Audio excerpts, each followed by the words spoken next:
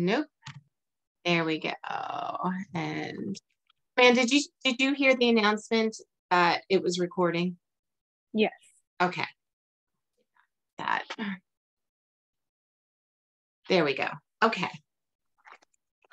So as I was saying, I am Antoinette LaGrosse, and Amanda Crawford is here with us today as well, talking about activities for crossing the midline.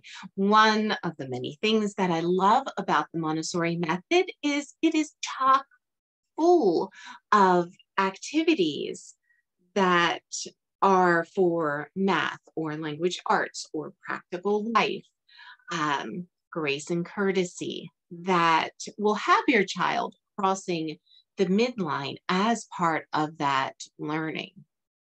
Okay, so let's start off with some of those basics, and I am just going to go ahead and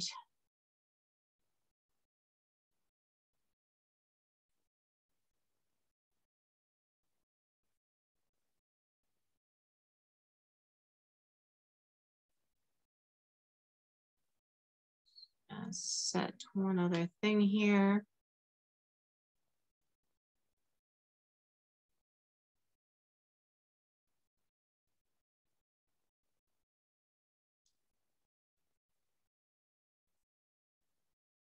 Amanda, what does the video view look like for you? Oh, I have mine just on a small screen up at the top. I'm there, having a little difficulty.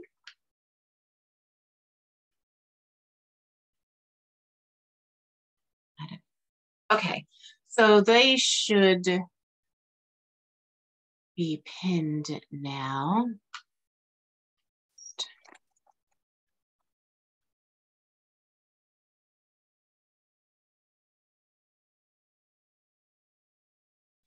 Okay, so what happens when a child isn't crossing the midline very well?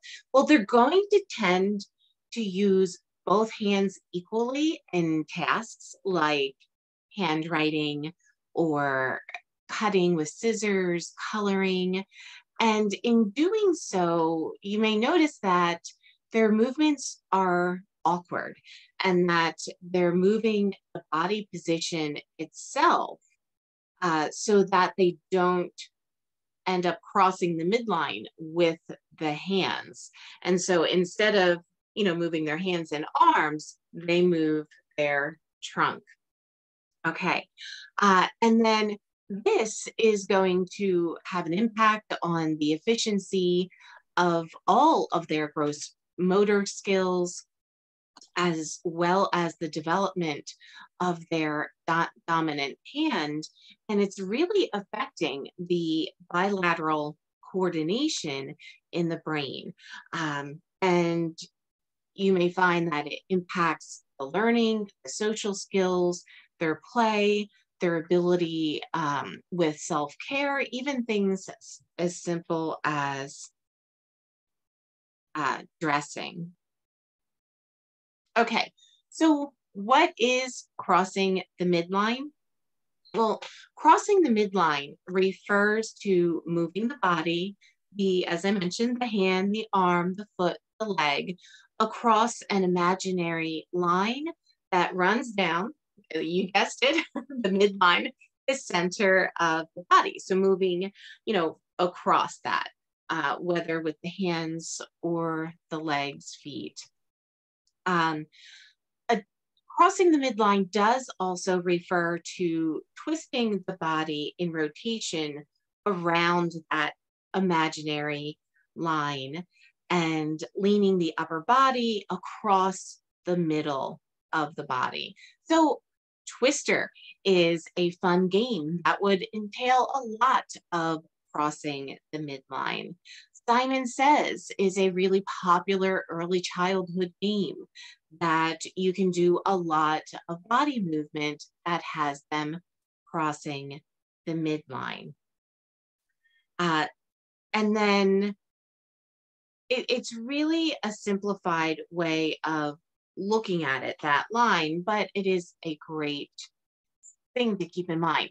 And it's something that you can look out for your child, that when they get close to that middle point, if you see them, instead of reaching across, if they start to rotate their trunk so that they don't need to reach across, then you want to make that middle note of encouraging them to indeed go ahead and do that, because it does affect so many of those basic developmental skills that affect those both fine and gross motor tasks.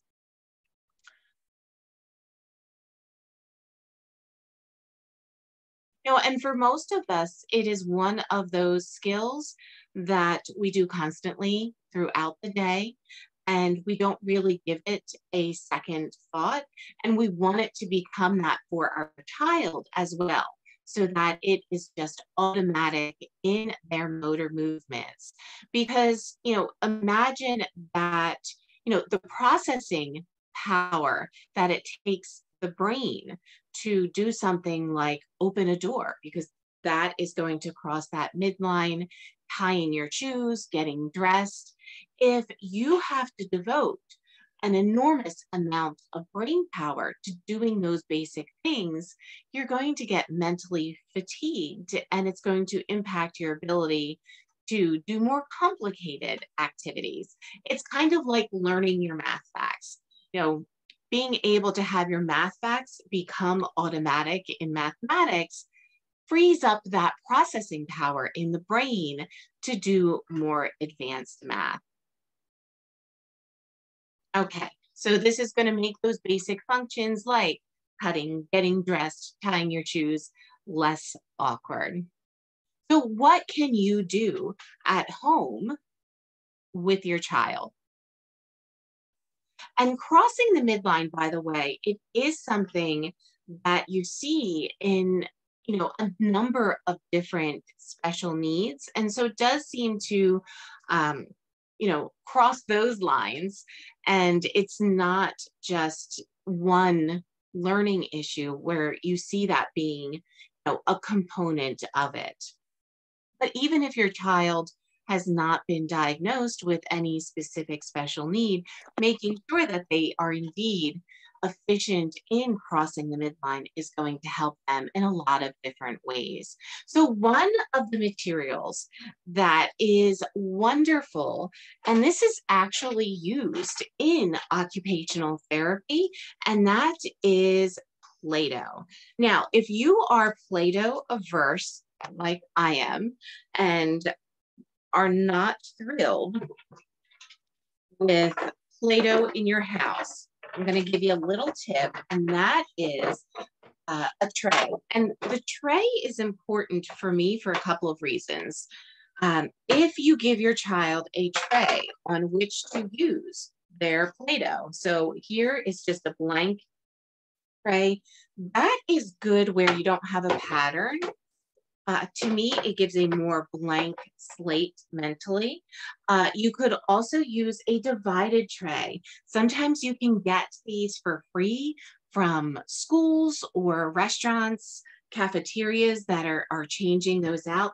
This is nice because the child can have colors, and it helps them to keep them separate, their tools, their workspace.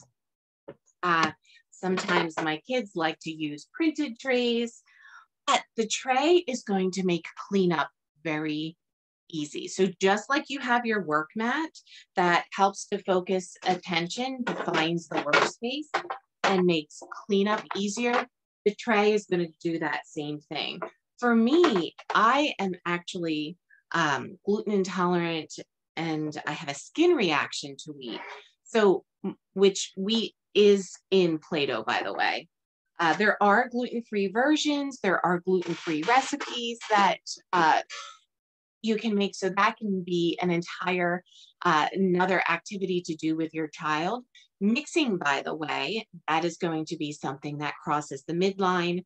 The hands have to work in coordination, and both of those are crossing that midline. Okay.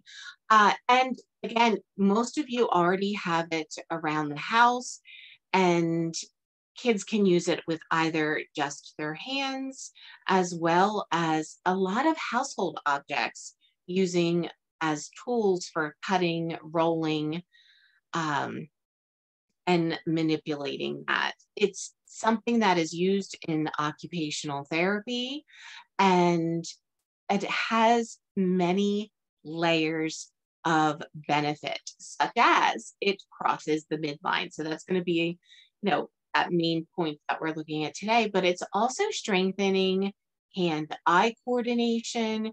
It's improving hand muscle tone, strengthening the arches of the hands. And muscle tone is something that you'll see often in a host of different special needs concerns as well. So activities that improve that muscle tone are really beneficial. It's developing fine motor skills and precision of the grasp, and it's promoting that bilateral coordination, which, when they're using both of their hands together, they can start off by rolling a ball. And in doing that, it's working both of those hands together, rolling that into a rope. They can press it out into letters. That's something that we're doing in the language arts Kit A, or they can make all sorts of things. We had sent out back at Mother's Day an idea for, with modeling clay, creating a heart keychain for mom. So that was a fun hands-on craft that becomes a keepsake, but it was also something that was crossing the midline and doing all of these other benefits for the child. So this is something you have at home, and if not, you can make it out of materials that you already have. And then just remember the tray for helping to keep it a lot neater and less messy. And this is another one of those activities that, sure, it can be Play-Doh or it can be air dry modeling clay, baking modeling clay. And then this becomes an activity that kids of all ages will enjoy. So just tweaking that a little bit to make it age appropriate for your child. Maybe they're studying geography and they're going to create a clay model of the earth or all of the different continents. They could do, a three-dimensional model or a flat model of the oceans and continents, creating a map puzzle out of modeling clay. So a lot of things that you can do with this for multiple ages, and it will have all of those benefits. One of the other things that Schiller Learning does in the language arts curriculum, language arts kit A, is the quinoa tracing. Now, Montessori does sand tracing. Schiller Learning swaps out the sand for quinoa, and we're using the lid of the movable alphabet, and you just fill this with enough quinoa to just cover the bottom. You can see there that when the kids are tracing, it's not really deep. You don't want the quinoa super deep or else it'll fall in on itself.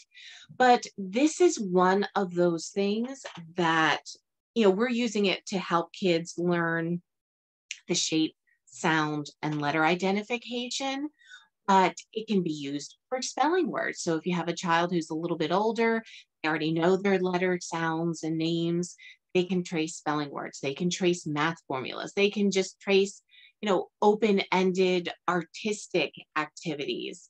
And this is going to have them crossing that midline.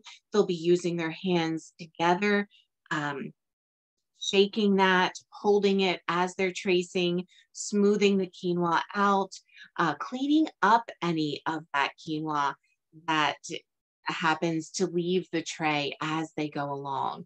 We want to teach the kids to always be keeping their workspace neat and cleaning up as they go. Practical life activities are another wonderful way of working on crossing the midline.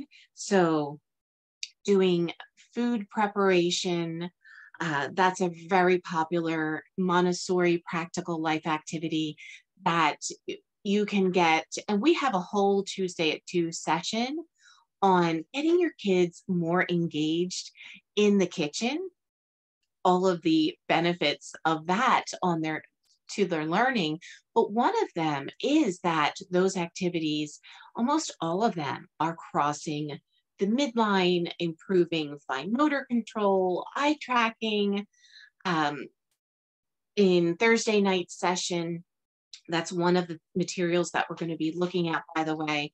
I mentioned eye tracking. It made me think of the Montessori nomenclature cards, which are a wonderful material. It also has the kids crossing the midline, but it's going to be a fabulous material for training that eye tracking, and is really good for, again, special needs, but we're going to be talking about that Thursday evening, 8 p.m. Eastern, are our Thursday night sessions. Okay, now you see there that with our light wood tray, we're using red quinoa. You probably have around your house a cookie sheet that looks something like this. And yes, my cookie sheet is a well-loved baking sheet. But with this, you've got that little bit of a lip that is going to keep the quinoa in, but it's also going to help you resist from filling it too much because it's not super deep. With this dark metal, the tan quinoa that is in most grocery stores, you can get a bag of it at your local Aldi for $3, is going to give you a nice color contrast, just like the darker quinoa with the light wood. With that darker metal, having that light quinoa is going to be really nice. Okay. And then they can trace in that. They can use both hands as they are tracing, by the way, or using the one hand to steady the tray as they're tracing with the other. And again, that's getting them to use both crossing the midline, having those coordinate. Practical life, by the way, one of the really popular quintessential practical life activities is having kids pour from one container to another. That's another really good fine motor control crossing the midline activity. But check out the other Tuesday too. If you have not subscribed to the Schiller Learning YouTube channel, you definitely want to go ahead and do that. So hit that subscribe button and you'll see there are a lot of different sessions that help with that. Okay, working with geometric shapes, number of ways that they can work with those that are going to work on crossing the midline, improving those skills. They can sorting them by color, sorting them by shape, and then patterning in a wide variety of different ways, or doing kind of like tanagrams where they're going to use those shapes and create new images out of those shapes. Wonderful open-ended exploration. Kids can spend hours exploring with those. Of course, in the Schiller Learning math curriculum, that you are used in a specific way, but with all of your materials, whether it's Schiller Learning materials or others, once you are finished with a lesson with those, give your kids a period of uninterrupted exploration with them, especially something like the geometric shapes. There's so much open-ended exploration they can do with them, but even things that have a more defined use, kids will come up with really neat off-label uses of things, and you'll find that they often just through exploring the materials, will discover concepts that we haven't yet formally introduced to them on their own. And that goes with the movable alphabet as well. You know, having your child use, put out onto their work mat all of the letters that they've learned, and just exploring, okay, what are all of the words that I can make with these? And with that, your movable alphabet is then going to be an activity where they are crossing the midline. You can put all of your, the vowels they have learned on one side of the mat, the consonants on the other, and they are then using those to build and explore different words. Okay, so all of the Schiller Learning manipulatives, by the way, are available individually.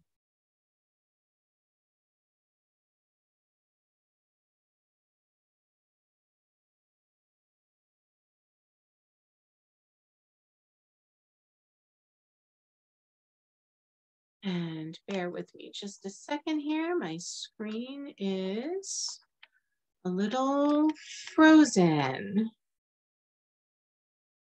And does anyone have any questions at this point?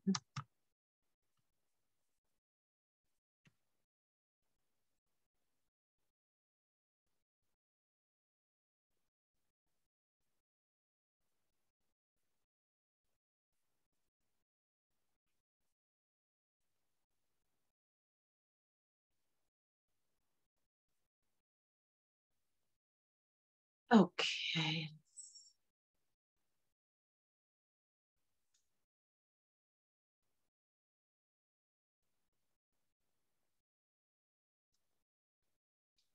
Okay, and Amanda, what is your favorite thing to do with the geometric shapes? I have to say, this on my screen is my favorite, creating all of those other pictures that you can do with those. That's one of my kids' favorites too. They love to get those out and just see what they can design. We actually had one game that had different templates in it that you could build with on the shapes. So we used our Schiller Learning shapes for that. And so that was. Yeah, and at convention,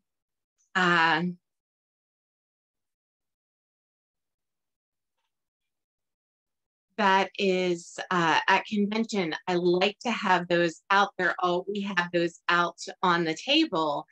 And kids, I mean, literally of all ages, as well as adults, are drawn to those and, exploring what they can create with them. Same thing with the quinoa.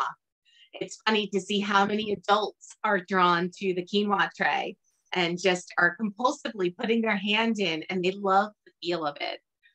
I always love to see what shapes they're going to make at conventions. And I mean, even with my own kids, you never know what they're going to design at the time or what they're going to draw out in the quinoa. It's always really interesting to stand back and watch and see what they want to do and make with it.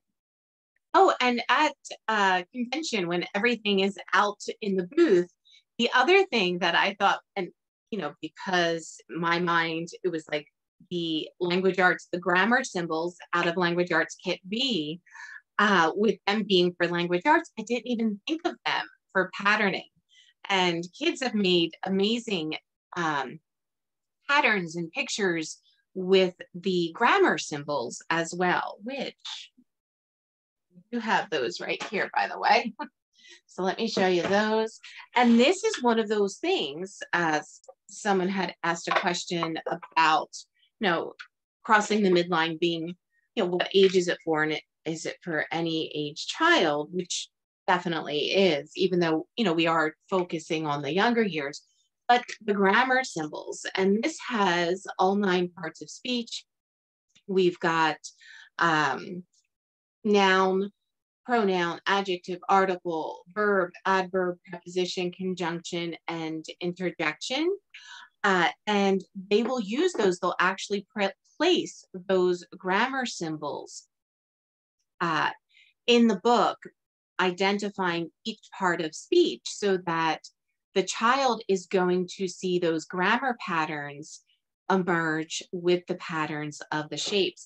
But in doing so, they are going to tend to be using both of those hands to adjust and get them exactly into the position where they are. And so this is another great example of a Montessori material where the express purpose of it is teaching grammar and solidifying that, making it very visual and concrete in a way that other things are not doing. But in the process, they will be crossing that midline. Amanda, have any of yours started with the grammar symbols? Yeah, we this was the first language arts that we did. And so Neelan and Reagan have both, well, in Bristol, they've all used the grammar symbols, and they have been very helpful in helping them remember those all those parts of speech. And then, like you said, the kids love to use those. Like it's sometimes my math shapes and my grammar symbols just all get mixed together. We have to sort them back out at the end of the day because who knows what shapes and designs we're making out of them.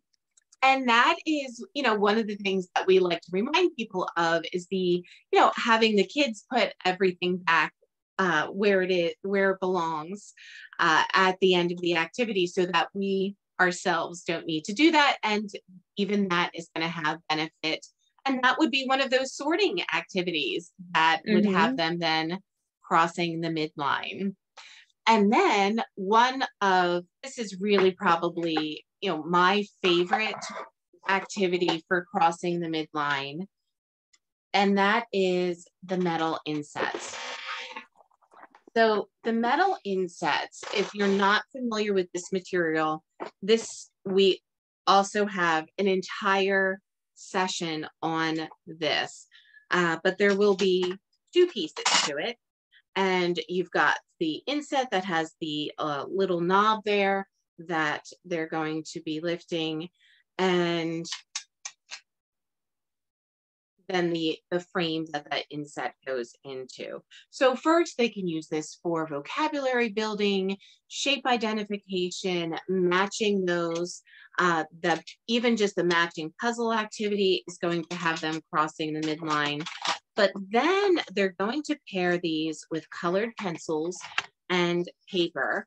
Now, you can start off with paper that is sized the exact same size of the inset. And in doing that, they're going to have a lot of coordination between hands for placing the paper, placing the inset, pairing them with colored pencils means that they're going to get used to the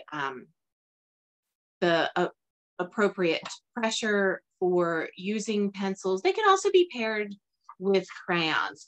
You can see the picture on the screen here. This was one that was taken at a convention with, you know, again, this is one of those things that kids are drawn to and like to participate in that activity. And this, I thought, was a really nice example of how kids will come up with their own uses. And so here, a little girl had paired the unit cubes with the insets and was using them as a guide for building and doing patterns. And the activity that she was doing with that was also crossing the midline. With the insets, they're going to do a variety of tracing.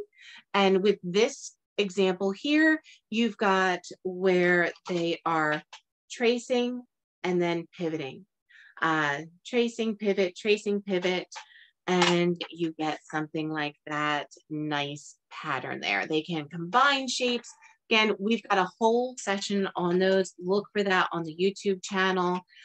Just a little tip, I think this had come up in a meeting, Amanda, where some people will cut their paper to size, right? And I forget how it came up, but someone mentioned about cutting the paper. And little tip, I do not cut my paper to size. I simply press my metal inset down on the piece of paper and use it to tear. And then it'll go in half, so you'll get 2 pages out of a full sheet of paper. So you'll get 2 of them that are this width, and then you're going to end up with a little scrap paper. That scrap paper I love to use for equations when the kids are working with the fraction circles or the decimal material and number cards. You can use those little scrap sheets for creating equations to just keep with their materials. So when you have one of those lessons where you've got that list of 15 or 20, whatever it is, practice problems that go along with the presentation, that's another way of doing that. You can also use it with full sheets of paper, and again, doing just open-ended artistic things. This is, you can see a series of circles along with the oval that was traced, that was inspired by a creation that a child had done at a convention. They did theirs better. Amanda, what do you like to do with the insets?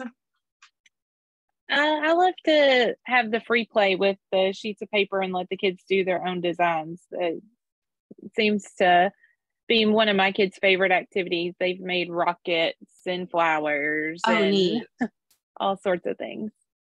And then the line drawing is a very basic skill with the insets. They'll do different parallel lines as well as slanted lines. Oh, with the insets, by the way, with the guided tracing that they're doing, they're actually practicing every single stroke for all 26 letters of the alphabet. So it is an amazing handwriting manipulative that they just have a ball with. I probably like the shading because it's just so beautiful. They'll do shading where they do light to dark or vice versa, or maybe dark all around the edges and then light in the center. Just really beautiful. Okay, another activity that is going to help them with crossing the midline, that is going to be balancing things and using both hands and getting those balanced, exploring those quantities.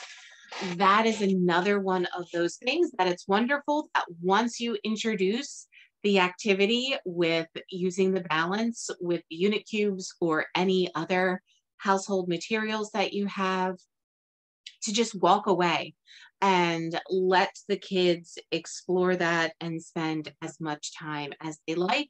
And then as they are developing that number sense and understanding of quantities, they're also going to be working on crossing the midline. A lot of manipulative use is going to do that.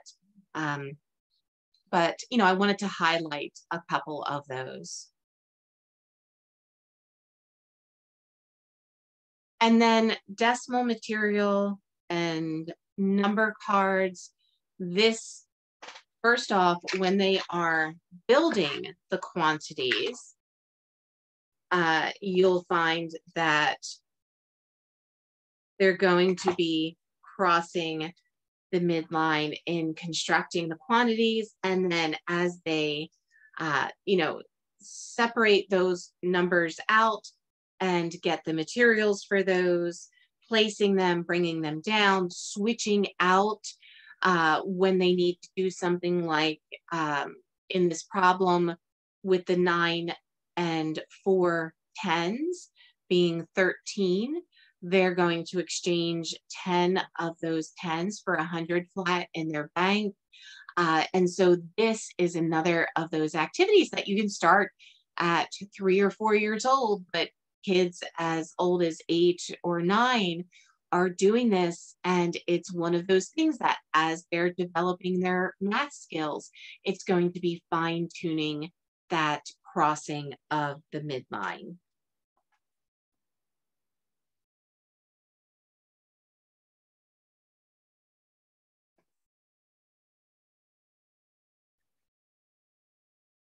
Is there anyone who has had any particular challenges with their child and crossing the midline, and anyone, who is hesitant in doing that? Oh, and then one of the things, with the decimal material, that was another that my kids would use for patterning and creating artistic creations and pictures, tended to be stick figures doing battle. Amanda, do yours have any off-label use for the decimal material? They like to stack all the 1,000 cubes up and they said they were making a robot out of it and build with the 100 flats, whatever they can build up with those. Oh, and that reminds me, stacking the 1,000 cubes, because we often get questions about storage.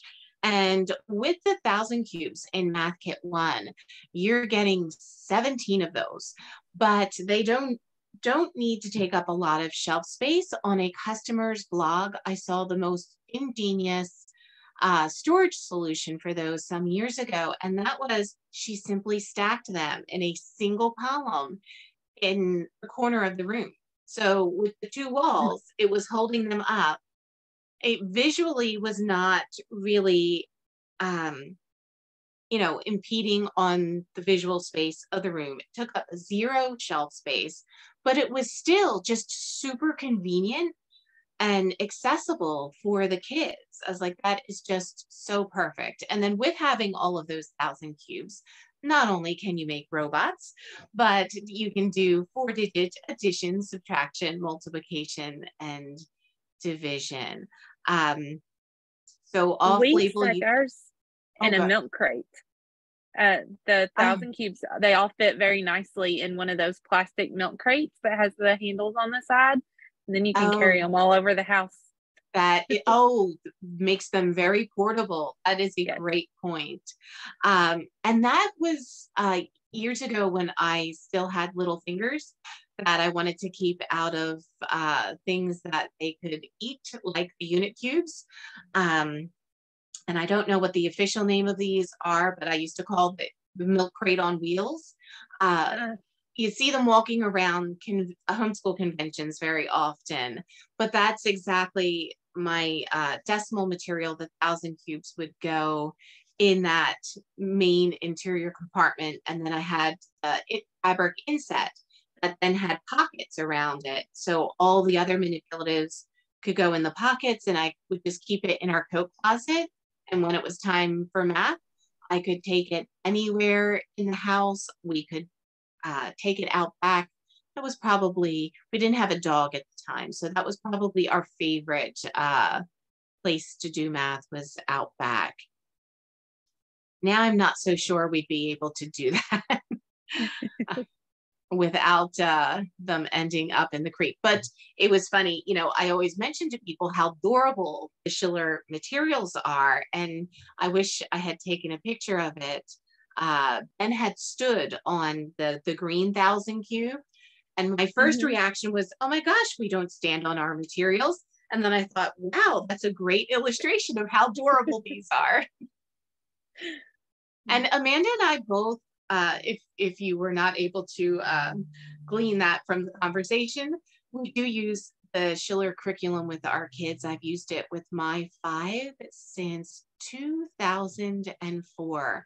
Although Ben is going to be finishing up not too long from now, which I just can't believe it.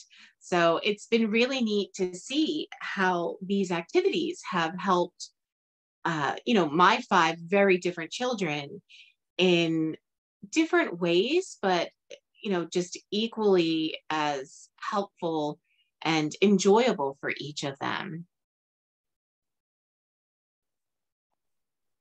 And that, Amanda, did you have any other activities that, you have a personal fondness for crossing the midline? I think, the practical life things are particularly uh, helpful as well. And, Mhm. that like the polishing, the sorting, the pouring. We do a lot of things in the kitchen, and the kids help me out a lot doing that. So they do a lot of the pouring and the mixing and all of those type of activities. So you can get them to make homemade whipped cream and have better fine motor coordination. Yeah. Okay, and all of these materials and activities that we talked about are drawn right from the Schiller Learning curriculum. Math Kit 1 covers pre-K through third. Language Arts Kit A is also for, a similar, falls within that age, but it's going to be the first 2 years of language arts. So this is generally going to be pre-K, kindergarten, depending on when you start the child. But it does take you into beginning grammar, noun, verb, article, adjective. So if you're not starting your child with pre-K, it can certainly serve as kindergarten and first grade for your child as well. Generally then, first through fourth grades are going to be covered in our Language Arts Kit B. And so while your child is in Math Kit 1, they're probably going to go through 2 different language arts kits then. Now, if you already have decimal material, our Math Kit 1 Basic may be a great option for you. And then the Fractions Kit. That's going to be for all ages. Oh, the fractions, by the way, that is another material where the child is going to be, doing that coordination with the 2 hands, crossing the midline, bringing those down. So that is another material that will engage in a similar way. Math Kit 2, the pouring that they are doing with the 3-dimensional shapes in Math Kit 2, that's going to be another wonderful crossing the midline activity for the older kids, as is the construction of the 3-dimensional shapes that they'll make with the shape nets. And that's to take you all the way through pre-algebra. So Schiller Learning is going to give you that excellent, solid math foundation for pre-K all the way through pre-algebra. And with the language arts, again, that solid foundation, pre-K through fourth, and then they're going to move on to, generally, most of our families move on to either a literature or writing-based language arts at that point. And we can help you, by the way, if you're, done with the pre-algebra and Math Kit 2 and ready to move into high school level math and would like help making that selection, give us a call and we can help you based on, what your child's math experience has been, what they want to do after high school, their personal preferences. We can help with those selections. And were there any questions that we did not get to during the presentation?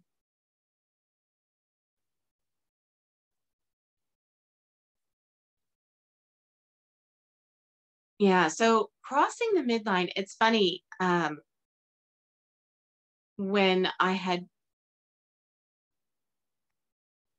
first encountered that years ago, and just seeing the brain science behind it and the impact that it has, and that, if your child is not able to do that, it can be, an indication that there's retained primitive reflexes. And retained primitive reflexes are actually not a good thing. And, if you want to work with an occupational therapist, if that's something that your child does have. And so, by the way, if you see that your child is having a difficulty crossing the midline and fluidly doing those activities. And that continues after you've given it some focus and attention in a very positive, encouraging, non-issue sort of way. It may be good to go ahead and just have them evaluated to make sure that there aren't any issues there, and working with your occupational therapist in conjunction with them if your child does have one of those special needs that affects that, working with them to improve that crossing the midline function. Okay, excellent. Well, oh, wait, hang on just a second.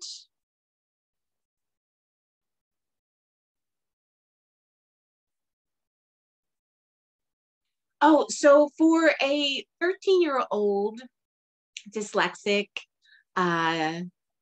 dysgraphic, working with spelling and grammar, you might like the language arts kit B as a supplement.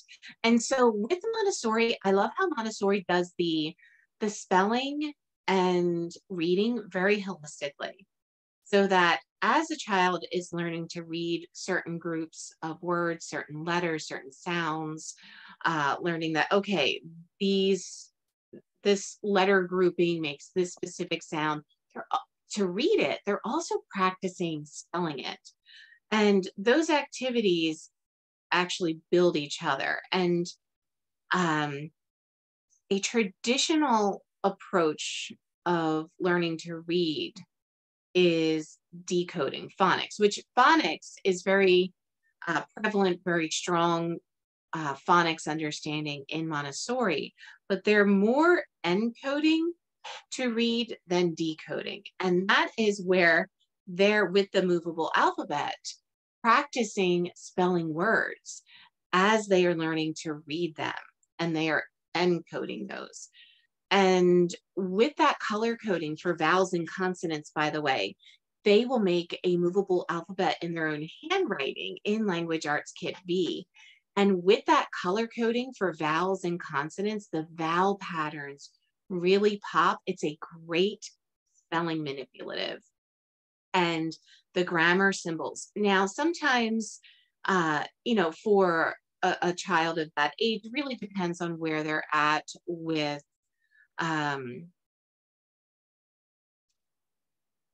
oh, excellent. So the Family Empowerment Scholarship. So we are available through the Family Empowerment Scholarship through Rainbow Resource. And then we are working with Step Up for students to be relisted individually again.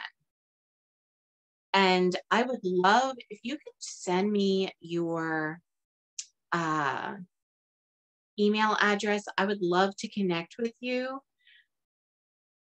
Thank you. Just for your contact there. We've had some just a little difficulty connecting with the exact right person. But you're able to order it directly through. I mean, we're definitely approved for reimbursement. So if you purchase with your Family Empowerment Scholarship, you'll get reimbursed, but you can also order it through their portal through Rainbow Resource. I know they've had a lot of changes in the last couple of years. And then the grammar symbols, those are going to be wonderful for helping that grammar to stick. And you can get the grammar symbols individually, or you can use them. They do come with the kit. With the Language Arts Kit B digital, that I generally recommend for using as a supplemental resource for someone who is 13, simply because you've got printable grammar symbols, which you can print on cardstock. It's a good user experience. You can print, well, you would want to print multiple sets of those, but you can print a ton of them. And she could also use those for art projects. I love the digital kits with their printable manipulatives because, well, actually the printable manipulatives, all of that same digital content you get with a physical kit, but you do also have the option of buying just the digital content. We like to do a lot of different art things with those printable shapes as well. Let's see.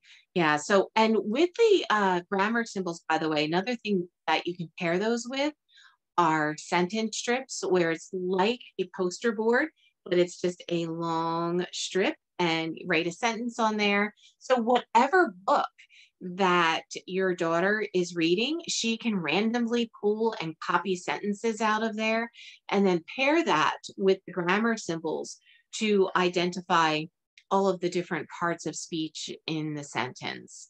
If she's having trouble identifying subject and predicate, one of the things you can do is cut those sentence strips diagonally where the subject and predicate meet, and do a silly activity where you're randomly mixing up the subjects and predicates. So that can be a fun thing that really drives home where those, you know, how those subjects and predicates are divided and how they're different.